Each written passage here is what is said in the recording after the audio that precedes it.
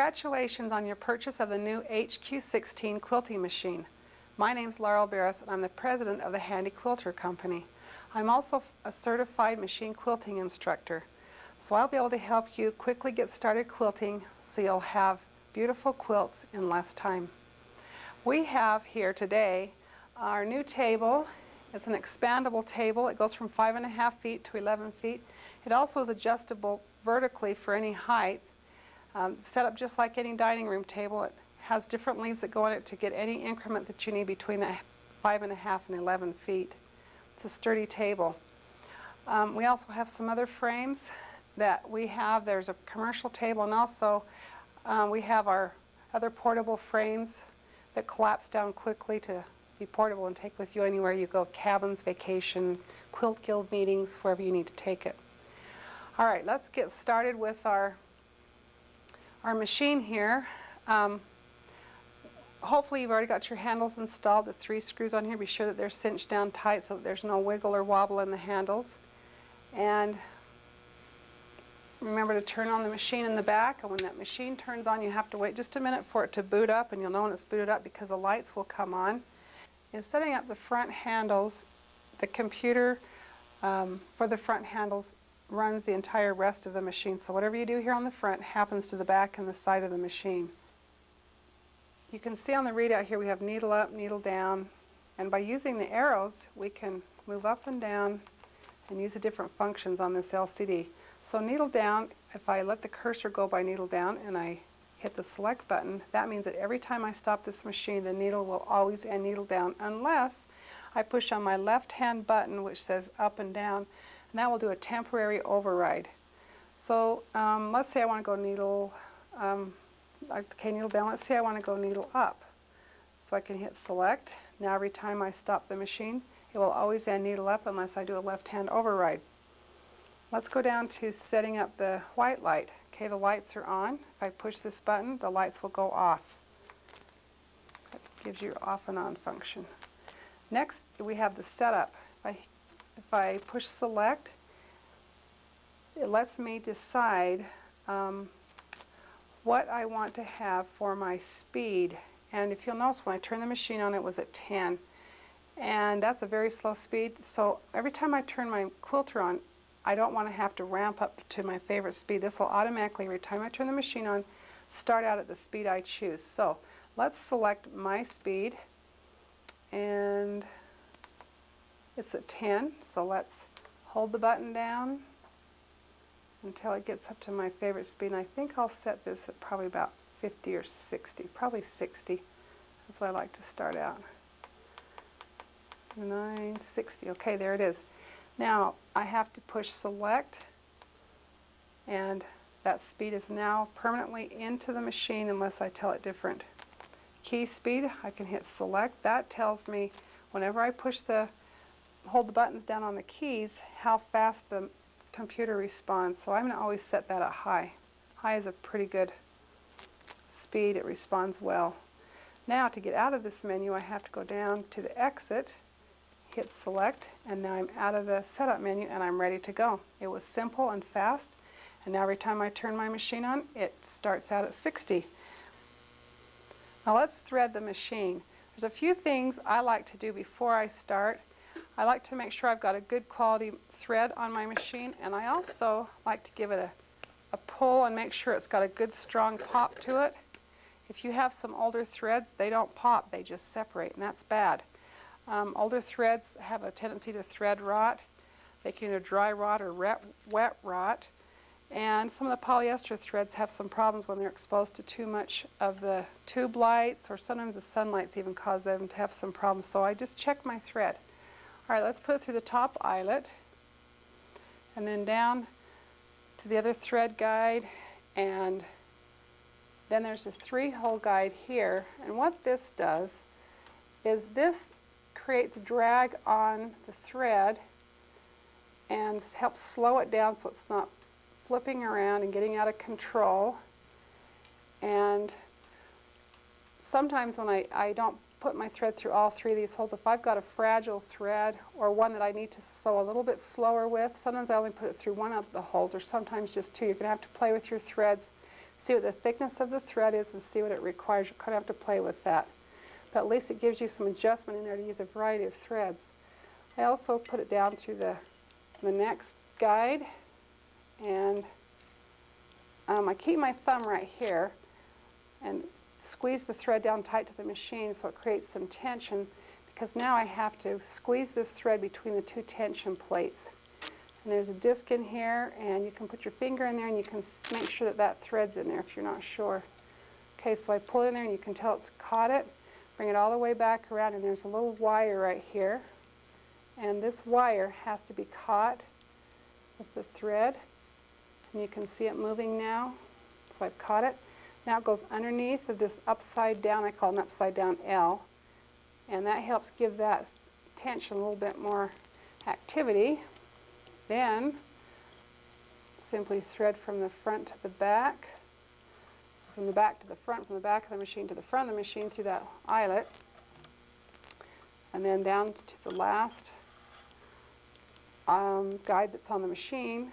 I've moved around to the front of the machine. I've threaded it through this last eyelet, and now right in this little sleeve that's just before it hits the needle area, I'm going to thread it through that, and then thread from the front to the back,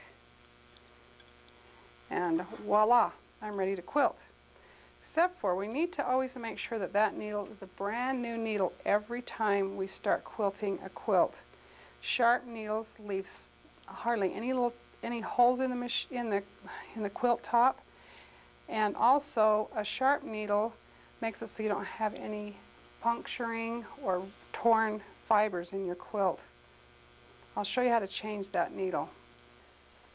I'm going to change the needle on the machine by using the Allen wrench that came in your kit and loosen it just maybe like a half a turn and see if I can get that needle out. Don't want to loosen it too much.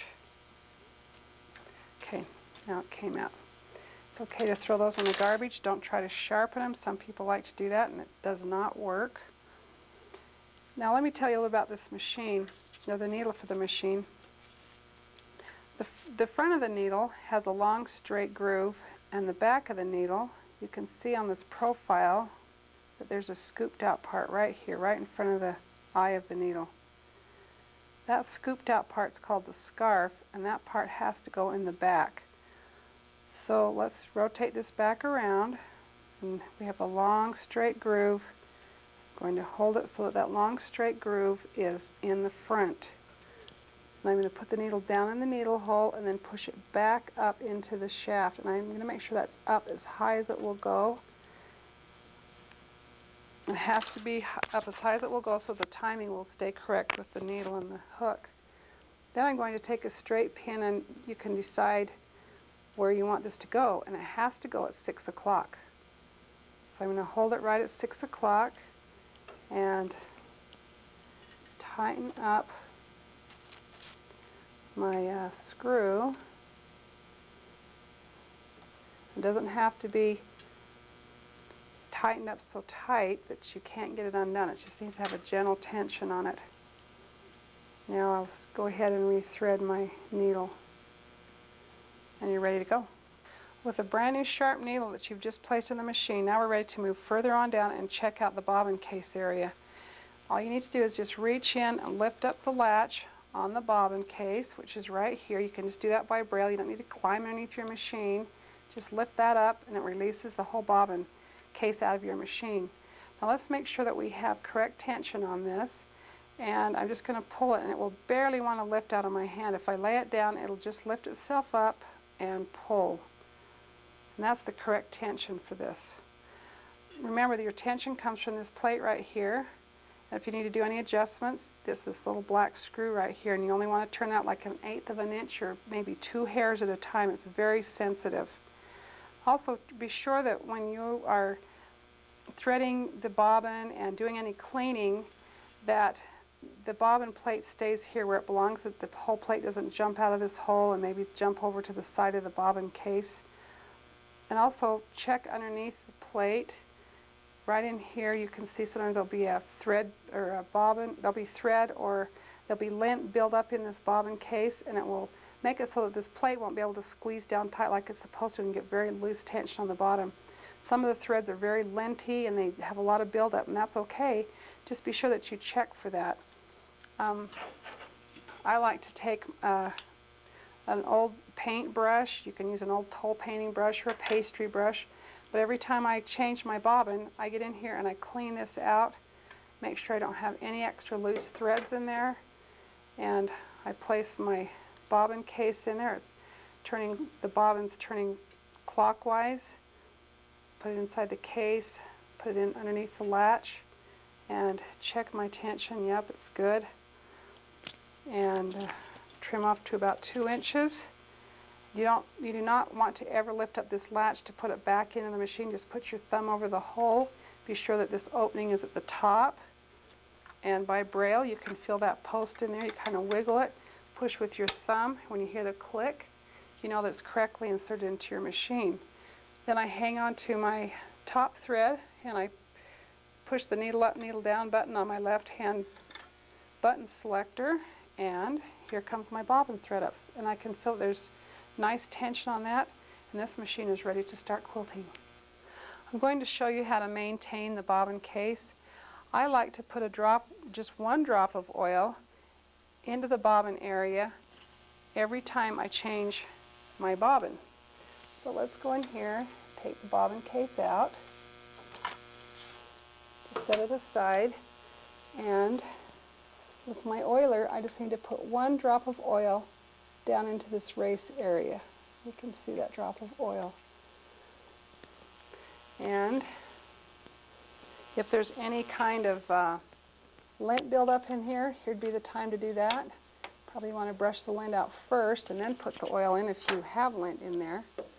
Because what happens with lint is it absorbs all the oil and makes your machine start running dry. So be sure you keep that lint out of there.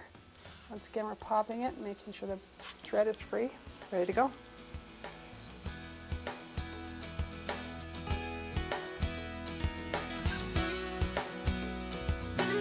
We're going to show you 3 basic ways to load a quilt on the quilting machine. We're going to do a pin method, then we're going to do a safety pin method, and then we're going to do a sew-on, a basting stitch to sew the quilt onto the leaders. Today I'm using the HQ Professional portable frame, and all of the Velcro has been applied to the poles, and it's just the 2 front poles and then this top one. There's no Velcro on this carrier roller. So I have pre-pinned my quilt, which I like to do. I either pre-pin or I machine-based my quilts, or I pin them. And I put them on hangers so that they stay nice and flat and straight and there's no wrinkles. And when I start loading my quilt, all I have to do is take it off the hanger, straighten it out, and I have pre-pinned the back of my quilt to my leader. And if you'll notice, I have pinned very close to the edge. I pinned right into the stitching area of the leader where the serger enclosed the raw edges. And I always like to let a little bit of the back of my quilt show through, so I make sure that I've got both layers. And now all I have to do is just load the quilt with the Velcro. This pinning can be done in the car, in front of the TV, whenever you're stuck somewhere that you have some sit-down time. Now the reason I throw this over the back is so I can keep an eye on what's going on with this quilt. I also want to make sure that the back of the quilt, the wrong side is looking up. So here I have seam allowances. I'm looking at the seam allowances. Also, I can check to see if there's any stray threads in here. I wouldn't want a black thread caught in here because I can't see this once I start quilting. So I'm going to check this, and I'm going to start rolling, and I'm going to smooth out evenly and keep rolling. Keep checking my quilt, make sure that it's not getting caught over here in my machine. And just be sure that I don't have any drag, because if I start getting drag on the quilt, it's going to start winding one side tighter than the other. Also, if you have a friend helping you and they start pulling it tighter than you do, you're going to have a difference of how the quilt's rolling on, it's going to be tighter on one side than the other. See, I've got a black thread here. I'm going to take that off. Keep smoothing it out. And just keep watching it. When you have seams like this, there's a tendency for the bulk of the seam to start winding this a little bit more bulky right here, so that the ends are starting to flute out to the side. So if you want, you can pull up on this to compensate for that extra bulk that's in there, make it a little bit tighter so it wants to roll on a little bit flatter. If you can, you always want to try to get these seams running this direction on your roller. Eliminates that problem, but I didn't have that choice on this quilt because I'm just using scraps of fabric. Now you can see here how this is making a diagonal line because this is pulling it. So if I just pull that and offset it, it instantly relaxes that. And now when I roll this up, I can check my work and see that I have this cut edge is exactly parallel to the roller, and I rolled it up the correct way. Now if you have more fabric hanging down one side than the other, you're going to have to unroll it and re-roll it. See what happens. See why you had so much drag on one end that created a problem with it rolling up on one side more than the other. Okay, now we're going to do the top, and it's the same way. Throw the top over the take-up roller, and I have found center on my quilt and my leader, so I know that they're exactly centered. And I have center on my leaders and I have centers on my pole. And what I've done on this one is I have just started from one end to the other because these leaders are exactly the same length as the Velcro on the pole. Now this set of leaders, the Velcro is on the top, so all I have to do is just turn it wrong with the right side of the Velcro against the pole. And the reason that happened is I don't pay any attention to what direction that Velcro is going because the Velcro doesn't care. It doesn't matter if it's Velcroing on this way or if it's Velcroing straight from the back of the leader.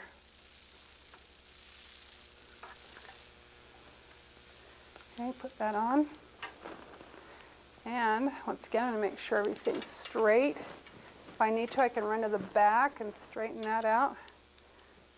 And I always like to make sure my latches are in position so that I roll these the right way, because it makes it so that it will only roll one direction when those latches are engaged. So, taking off loose threads.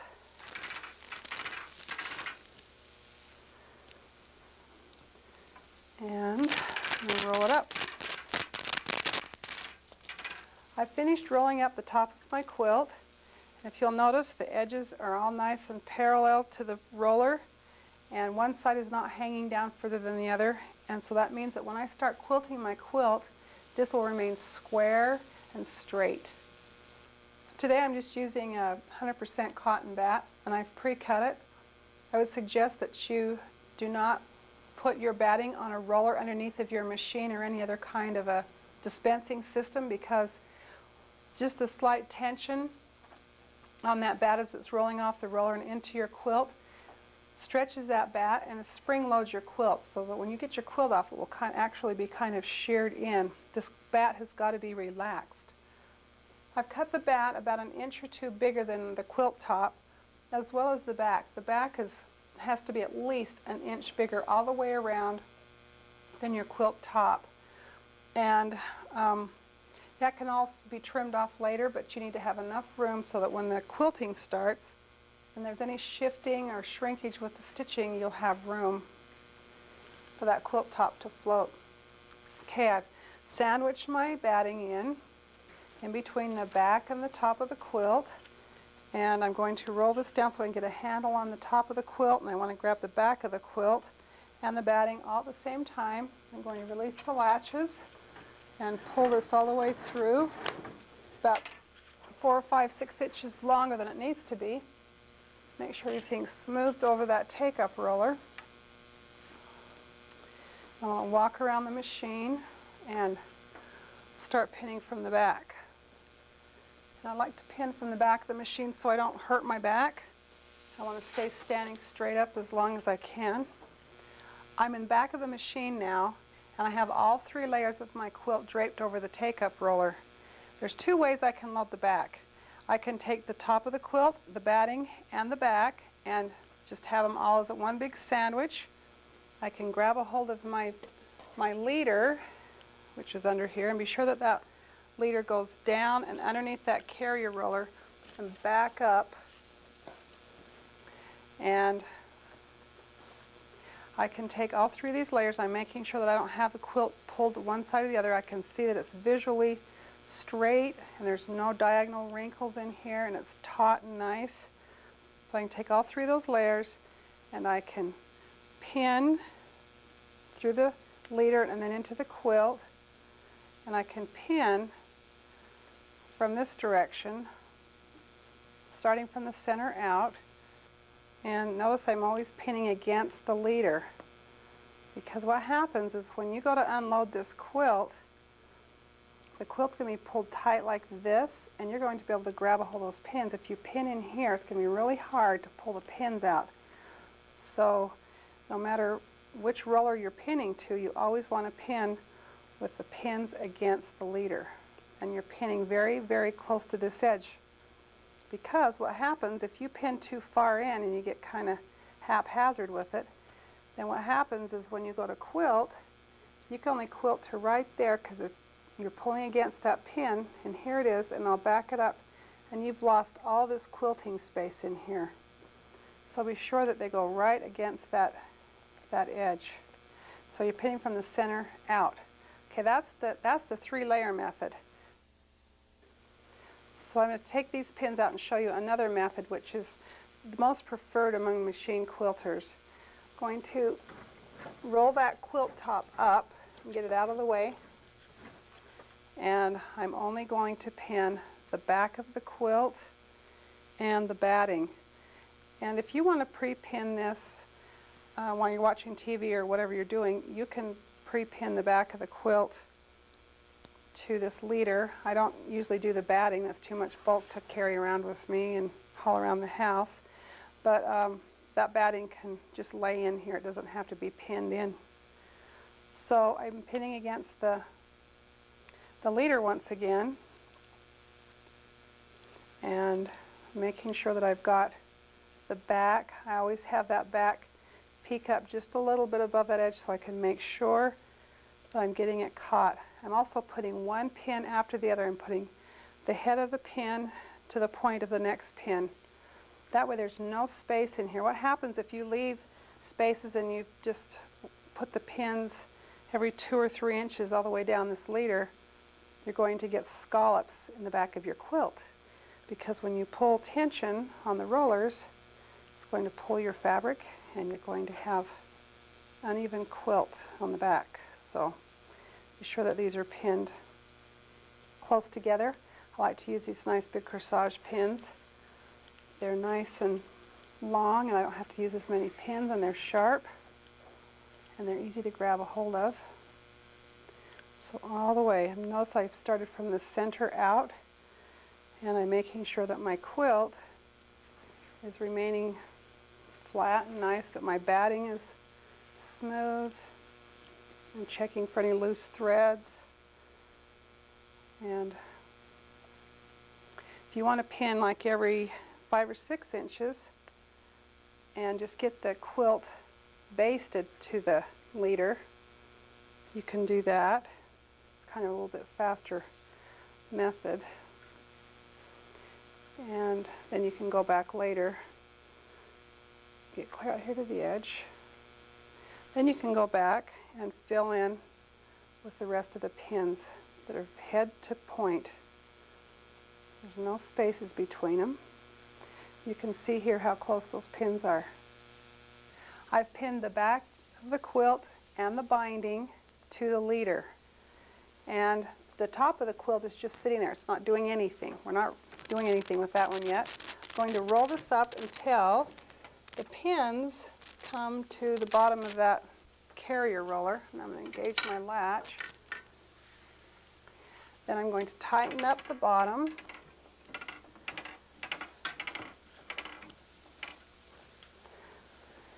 And then I can pull the top here. Now, of course, you've left 2 or 3 inches or 1 or 2 inches, whatever, bigger on the back of your quilt than the top, so you've got plenty of room to float this quilt top. That's what it's called. It's called floating the top. So all you have to do is bring it up here and straighten it out. And then take the machine and machine baste right close to this outside edge. I go as close to that outside edge as I can so that when I do my binding, I don't have to unpick anything. The binding encloses that basting stitch.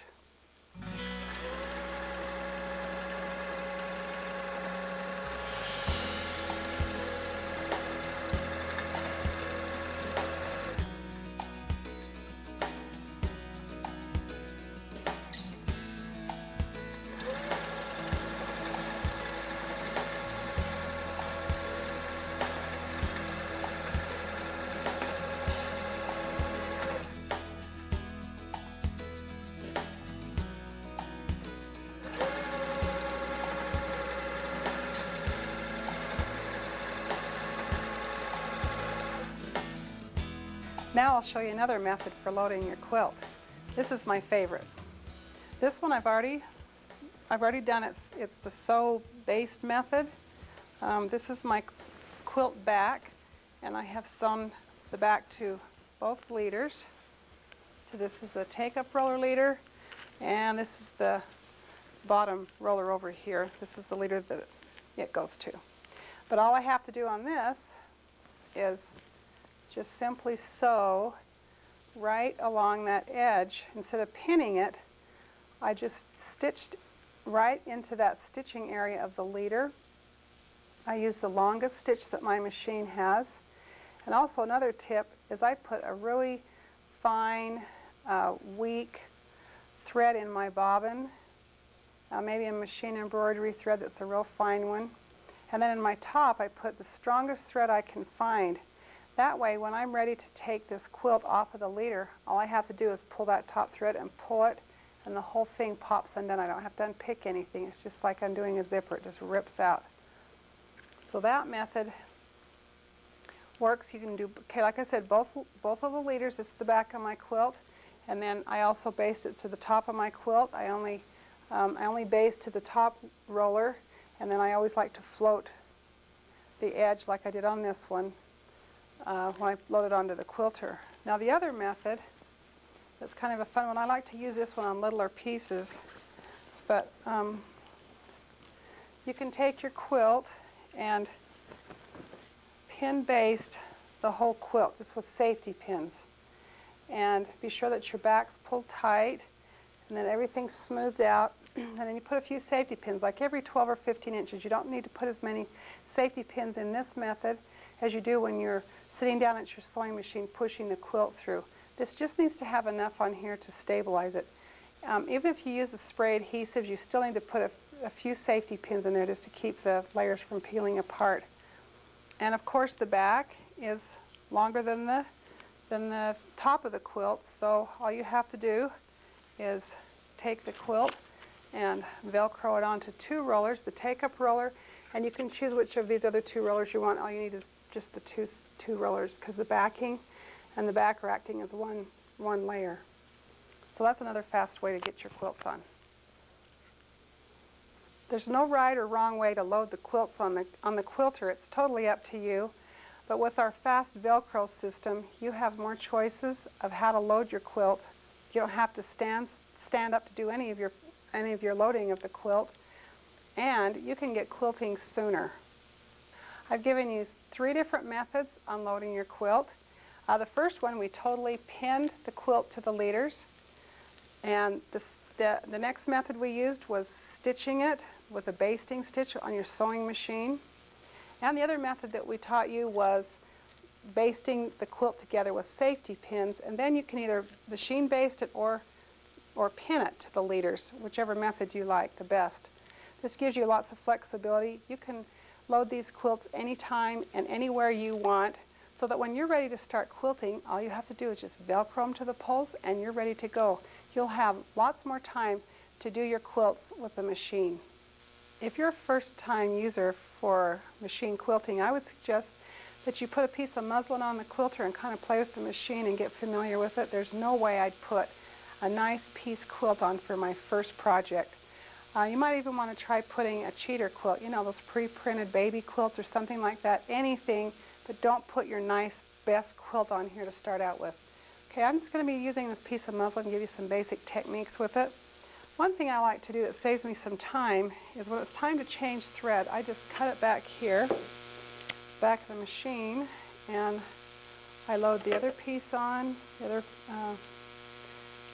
cone of thread. I tie an overhand knot. Doesn't matter what knot it is, it's just the fast one for me.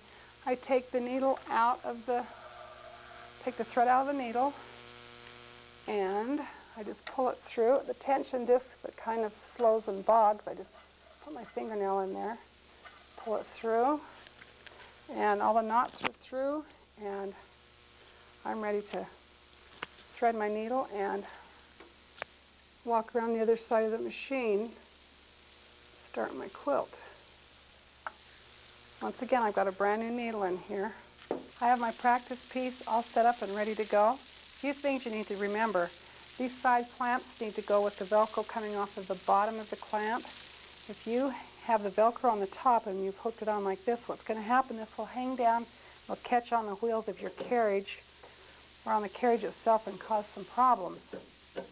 So, and the other thing you need to remember is that this doesn't need to be pulled so tight that it's actually scalloping the edges of your quilt. You just want to have gentle tension on the side. And I prefer, if I have enough space, which we all remember we should have a bigger back than top on our quilt, I like to just pin or clamp to just the back of the quilt and let that top float, and I come down the sides and I'll base that edge down to stabilize it and keep it flat. But for practice pieces, I don't go to all that trouble. I just clamp both layers, the top and the back and the batting all together, and I go for it. So let's just see what the tension's like on this. If this was a real quilt, and which I do this on every single quilt, I don't just start quilting. I come off to the edge, even if it's just batting out here, and I do a little bit of a test to see what that batting's doing.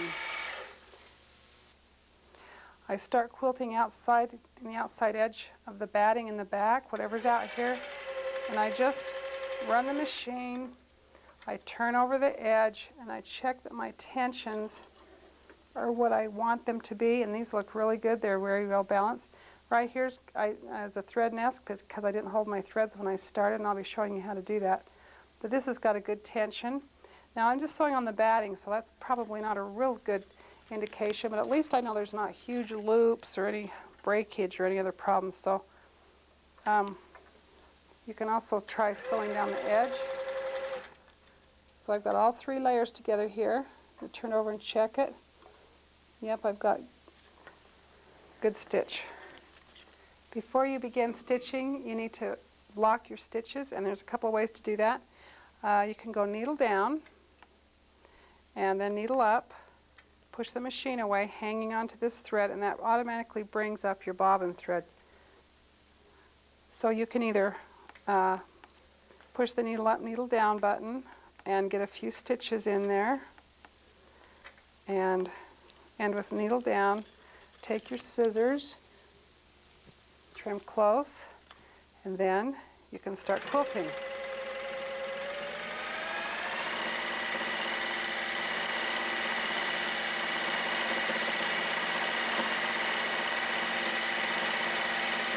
Now when it comes time to stop, you can do the same thing.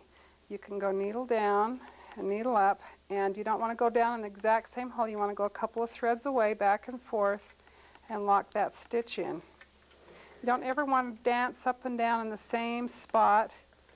All that does is create a knot, and then when you come back here to trim, you cut the knot off, and then your threads pop undone. So it's not a good way to do it. Okay, now the plan B here, the next method, is go needle down, needle up, push the machine away to create that slack. Whoops, I lost my bobbin. Get in there. Okay. then hang on. And what I'm going to do now is a faster version of what I did over here. I'm going to start the machine out slow so that I get little tiny micro stitches, and then I'm going to move the machine at my regular speed. So I'm going to do a couple of close stitches. And then when I stop the machine, I'm going to do the same thing. I'll pull the machine away, needle down, needle up, push the machine away, bring up the bobbin, and trim close to the edge, close to the top of the quilt. So both methods do the exact same thing. It's just that the second method is a little bit faster. And it takes a little bit of practice to just start that machine, push it away, grab the bobbin, and then slowly start out.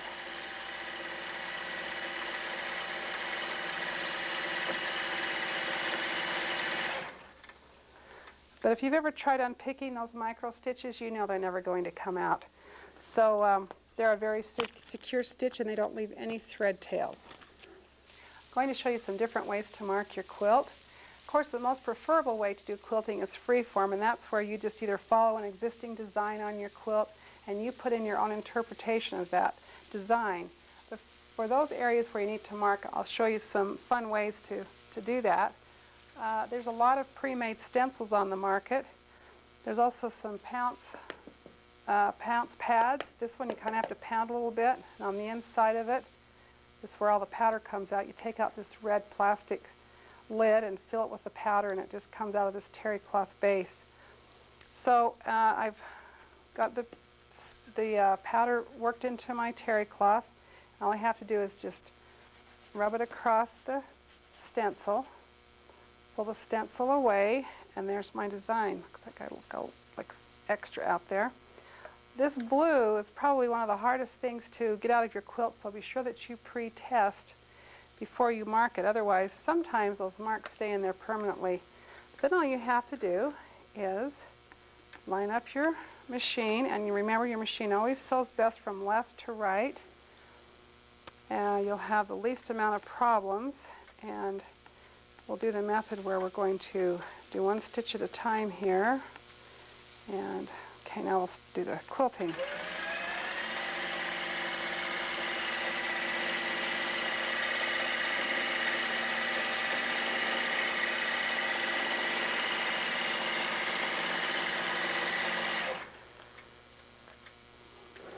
You can see on this quilt that most of that blue bounced away by the time I got to the end.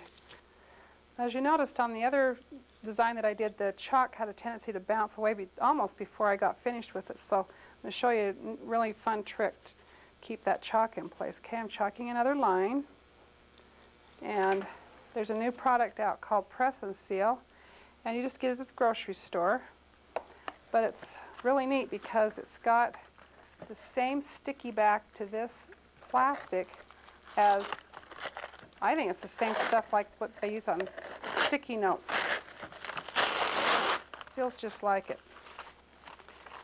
Anyway, you take this and stick it over the top of your chalk, and you can chalk all the way down your quilt, and as you get to the areas that you need to quilt, you can peel this off, and your chalk will stay put, and it won't vibrate loose from working on the other areas of your quilt.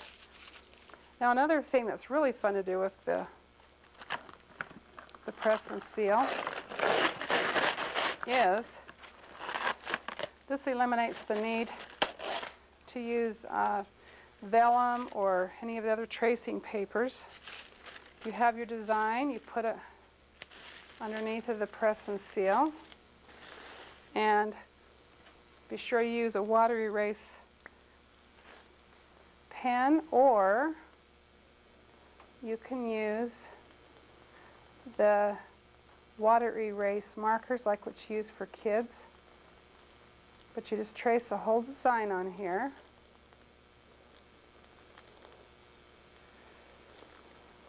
After you're finished tracing, peel the paper away and stick this down in the middle of your block or whatever it is you want to do the quilting on. And it stays put because it's got sticky on it.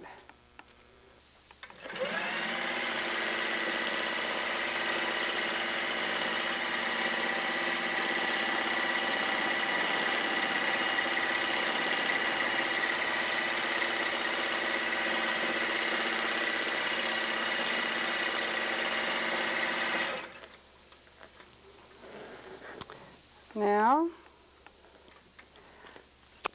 I'm ready to just pop this away.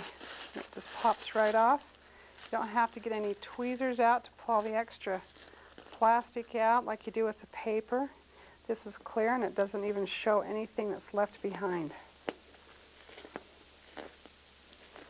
Now, if there's any of the ink that's transferred through, which it will, into your quilt, it's all water soluble. It'll come right out. You don't have to worry about any permanent marks. So do not ever mark this with a Sharpie pen or a ballpoint pen or any kind of a marking tool that will become permanent in your quilt. On your practice piece, let's just try some basic quilting designs. Let's try stippling.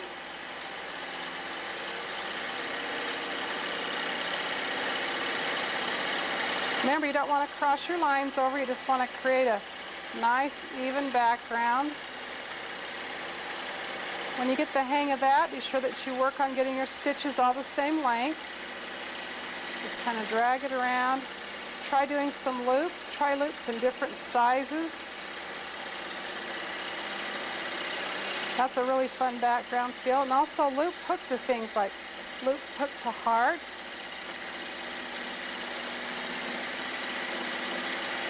Loops hooked to stars.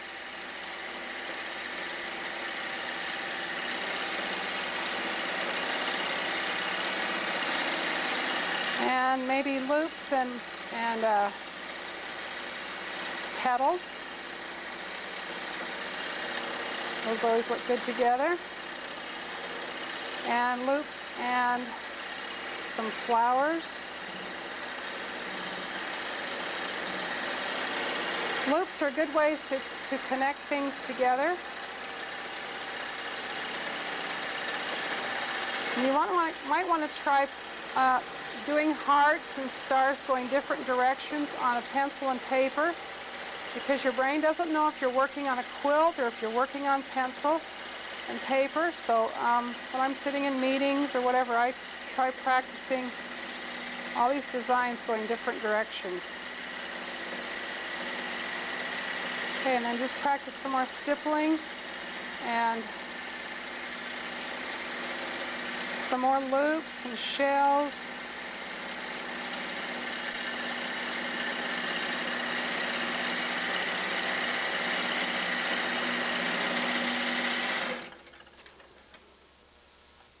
While we're practicing doing stitches, let's practice a little bit with the thread tension. I like to go off to the edge of my quilt and bring my bobbin thread up, and my bobbin thread is white and my top thread is a dark brown, so I can see the good contrast. And I've tested this just doing the rest of this quilting here, and I know that the stitch is great, but let's try loosening this half a turn and let's see what happens to that tension.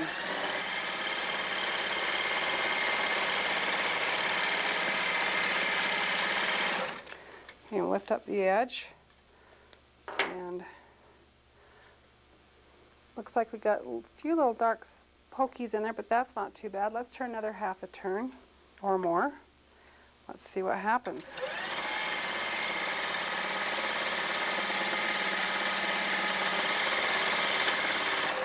Whenever I change the tension, I change the design. So here's a, look at this, this is worse. This has got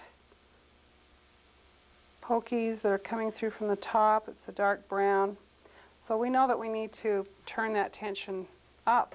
So we need to righty-tighty, lefty-loosey. It even broke my thread, so I'll have to re-thread it. So now let's try tightening the knob here and see if we can get that tension a little bit better on the back. Probably quarter of a turn or a half turn at a time is all you need to try.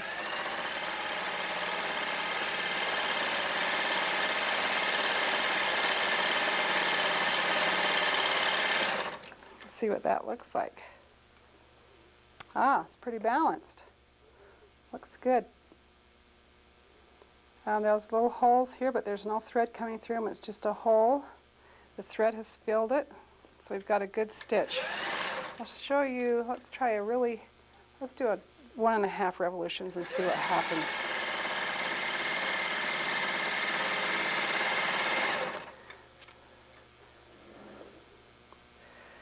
See, it's starting to pull, the bobbin's pulling tight, and the top, which is a dark brown, is getting thrown down underneath the quilt, so you're getting loops, big loops here, major problems. So let's turn it back up. And so just kind of play with your tensions. Just put the top thread and the bottom thread in contrasting colors and just get to know that tension knob. I've found that even if I have the same brand of thread that I'm using on a quilt, maybe I'm using three or four different colors of the same brand, sometimes just changing the colors makes a difference in my tension. Not usually, but sometimes it does, so just be sure you check them.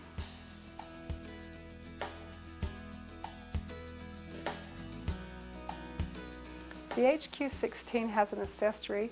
It's a large base that just simply clips onto the base of the machine, and it helps so that when you do ruler work, the rulers have a nice large base to work from, so there's no teetering or wiggling of the rulers. All you have to do to attach the base is just fold it. It's made of a flexible Lexan plastic. Fold it and just drop it in over the pegs that are on the side of the machine. Now we're ready to go. I keep my rulers off to the side of my quilter where they're easy to get.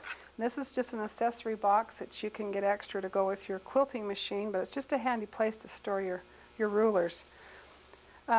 This ruler is 1/4 inch thick, and it's just perfect to go along the edge of the foot of the machine. The lines in the ruler tell you exactly how far you're sewing from the needle. Right along the edge is exactly 1/4 inch, and of course it goes in 1/4 inch increments, so you can go 1/2 inch, 3/4 inch out from the edge of this ruler to get nice, perfect stitching. So let's see, let's start over here in the black, and I'll show you how this works. I'm going to do a couple of stitches and tell it needle to end, needle down position. And with this base on here, I have lots of room to hold down on my ruler and keep it nice and steady and drag the machine against the edge of this ruler so I have a nice perfect line.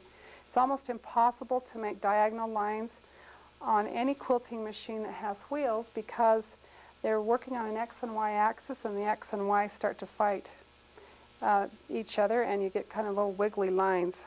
Now I'm going to back this ruler off about 1/4 inch from that intersection because I know that the distance from my needle to the outside edge of that foot is 1/4 inch. So I'm going to go right down here, stop right in that point, and I'm going to tell my machine to always end needle down. Okay, once again I'm going to put my needle down, put my ruler 1/4 inch from that cut edge, stitch, ends needle down, and I'm going to stop right in the middle of that, and I might have to just probably sneak around this and let's go needle down again and continue on over here. So just about as fast as you can move your ruler, you can get nice, perfect lines. And then when you want to come back, it's just the reverse. We'll start down here. Let's pretend like we've got this whole row finished, and you just go back the other direction. Get nice, pretty cross hatching, nice X's. Ruler work. It's for nice, tidy work. Now, there's other accessories. You can get circles. It's hard to ever make a complete circle that's large, that's perfectly even and straight. Sometimes you can stencil them on and they get pretty straight, but these you can do half circles. Let's put a half circle down here. And we have some crosshatch lines, and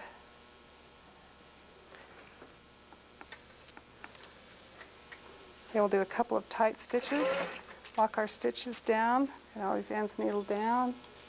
Clip my threads, put my ruler back, and then you just get this exactly where you want it. Hang on.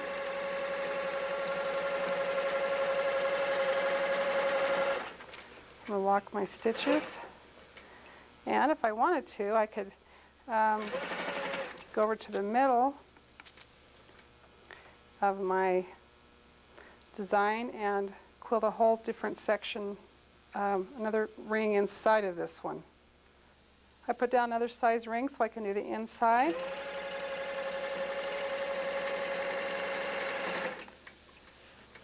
Now I have some double half circles, and they're perfectly straight, and there's no wiggles in there. Now I'm going to do a little bit of freehand work in here. It's okay to do ruler work and freehand in the same quilt.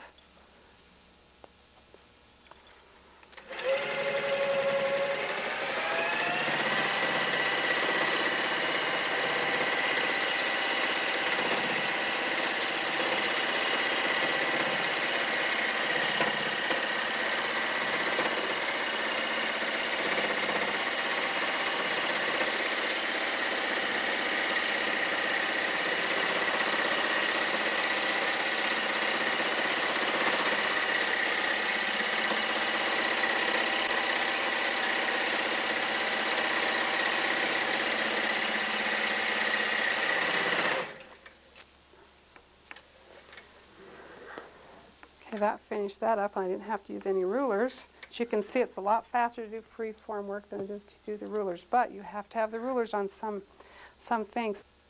Now I can see as I'm working that the quilting is starting to draw the quilt in, and I do not want my quilt to be hourglassed, so I'm going to do a basting stitch down the side here. I can go a little bit faster if I want to. However fast you feel comfortable doing that, but now I've basted that down. It's going to force the quilt to stay square. And once again, I've basted right in that outside edge so that my binding will cover it up and I won't have to unpick it. Before we start our pantographs, we need to connect our laser stylus. Be sure that you connect the laser to the post before you connect any power to it. We want to have everything safe. Tighten it up. Remember, the laser points down this direction. Plug the post into the back of the pod here, and just make sure that you're safe with this laser. You don't want this to get in your eyes or your pet's eyes or children or anyone else in the room. You want to keep this a safe thing to use, so just keep it pointing down and unplug it when you're not using it. Now let's go to the front, and the easiest way to do that is to unplug the laser. We want to keep it safe. Loosen the screw, slide it off the post, and then move the laser to the front of the machine. And it's unplugged, so we don't have to worry about hurting anyone. Tighten it up. Be sure that that laser is pointed straight down. Tighten it up and take the cord underneath the thread and back into the laser connector in the back of the pod, and you can see the laser right here, and now we're ready to go.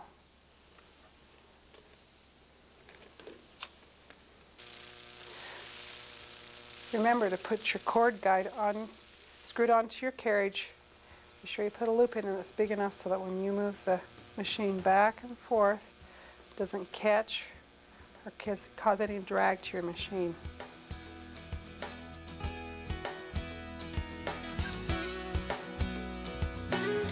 Let's talk about pantographs. A pantograph is something that you use with a stylus of some kind. And in this instance, we're using a laser light. And the laser light will follow a pattern, somewhat like this pattern. This is a continuous line design. It's easy to follow from beginning to end. There's no stops and starts.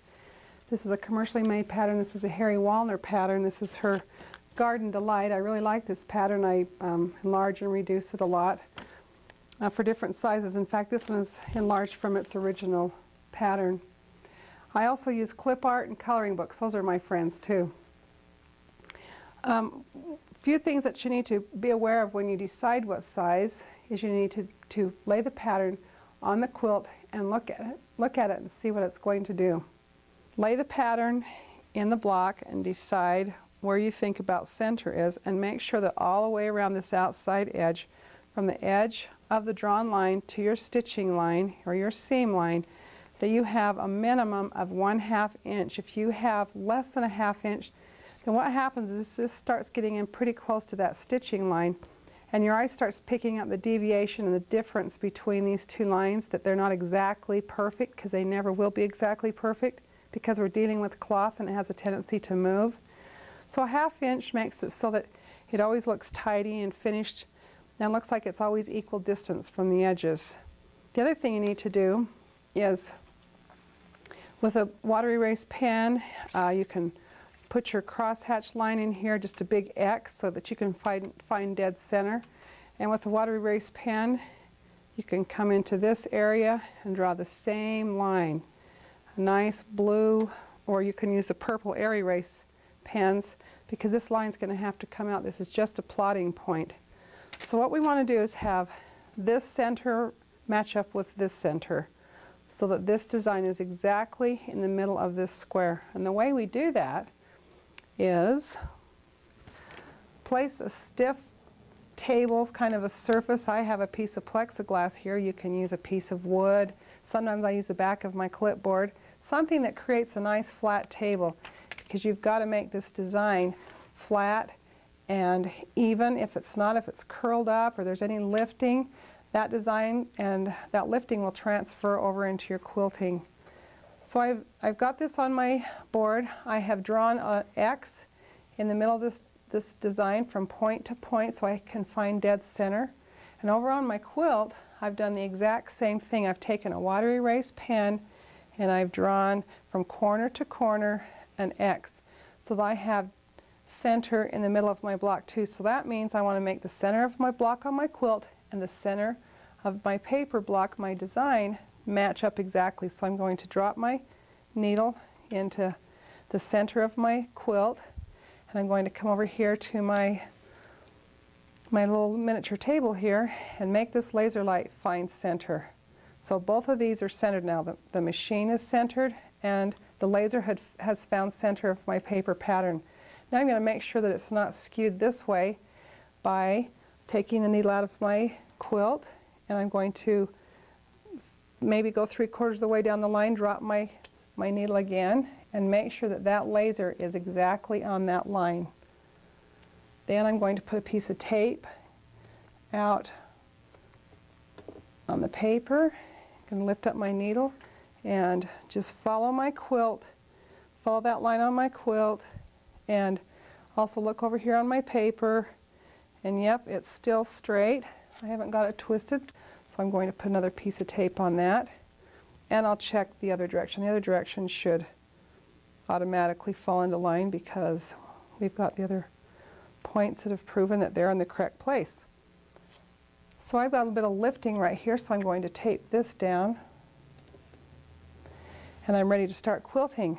Step 4, I need to decide where I want to stop and start quilting on this, because I can't tell you how many times I've done one of these designs and forgot where I stopped and then re-quilted over an area I've already quilted. So I've made a dot right up here in this corner, and that's where I'm going to start my quilt, and I'm going to stop my quilting.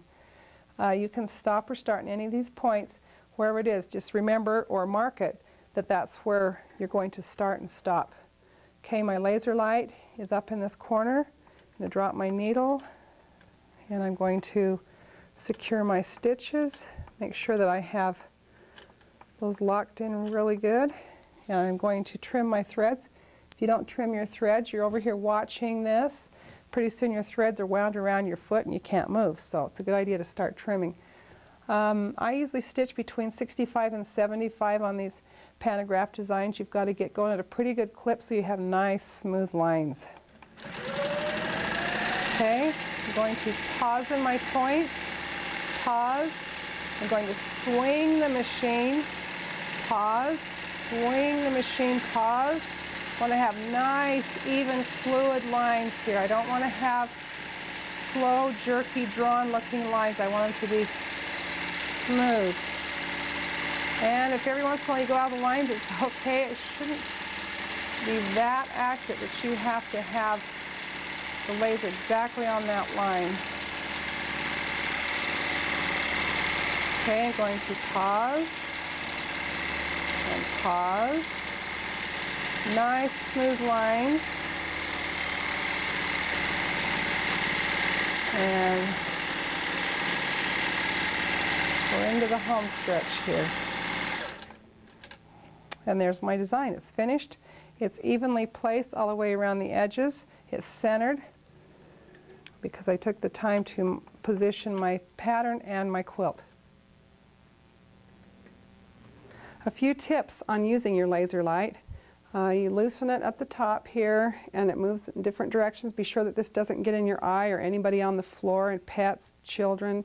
Make sure that you treat that laser with some respect and safety. Let me show you some things that happened. Notice that when I quilted this, I had this in pretty close proximity to the quilt. If I move this clear out here, which I could do, that could be done, but look what happens to that laser light. It starts turning into an ellipse. And you start losing your accuracy too, because it starts telescoping your pattern. You start getting it longer at one end and it's shorter at this end. It starts turning it more into a trapezoid instead of a square. So try to keep this laser so it's looking down as much as you possibly can onto your pattern. Keep it as close to your design. And when you decide where you want it, just tighten up the screw. When you're finished with your laser light, be sure that you reach around to the back and unplug it, and that disables the light. And then you're ready to go on to do other free-form quilting or other designs. To use the laser on the back of the quilter is pretty much the same as the front. I've moved my laser from the front of my machine back to the back post. I've plugged it in so I have light. You can see the laser light's working. And to position the pattern is pretty much the same way as when we did the pattern from the front of the machine. We just laid it on the quilt and decided where we wanted this positioned. Now, one thing that you need to remember when you're working on the outside borders of the quilt is that you've got a binding. So you don't want to have your design fall underneath of your binding. So if you need to offset that to whatever it needs to be sure you keep that in mind. Also, the same half-inch principle still applies to this edge. And I've cut my pattern so this outside edge is my plumb line. So I'll take some pins and I'm going to put some plotting points in here because I'm not able to make a big X or anything like that. So these pins will be like the center of my X. They'll be my plotting points. I just put a few along the edge there, and I put another pin right where that pin's coming out. You can see as the pin's trying to pull out of here, I'm going to put another pin down in that hole so I can see where that plot point is when I pull the pattern away. Another one here, and I have another one here. Now in my pattern, I have little tiny holes that you can't see, but those little holes that the pin left, I'm going to carefully go through here with my pen and mark those same holes. Here's another one here, and I'm going to use those for my plotting points. Now all I need to do is put the pattern on the table, and as you can tell, this is a pattern that was a short 8.5 by 11 paper, and I cut it up and taped all of them together so I have a nice long continuous line here. and going to take out this first pin and put my needle down right in that hole where that first pin is. Okay, and that is matching up with my first point that I've colored in here. And now I'm going to put a little piece of tape down to stabilize it right where that pinhole is. My next line is right here. So I'm going to move the machine down to the next pin, get right in there where the pin is sunk down into the quilt. Okay, I'll move this up and adjust it where it needs to be, tape it down again, and I'll continue this process all the way down to the end of my quilt. When I've got all my plot points figured out, notice I'm taking these pins out. I don't want to take a chance of running over them when I get doing my pantograph. Okay, there's my next plotting point. So I'll continue this all the way down to the end, and I'll back it up, take out my last pin here, and I can start in any point that I want on my pattern, and I can start quilting from the right to the left on the back of the machine. When you're on the front of the machine, it's left to right. But if you quilt from right to left on the back of the machine and left to right as you're working from the front of the machine, that's the direction that the hook and the thread likes to go the best. You won't have any problems with breaking thread.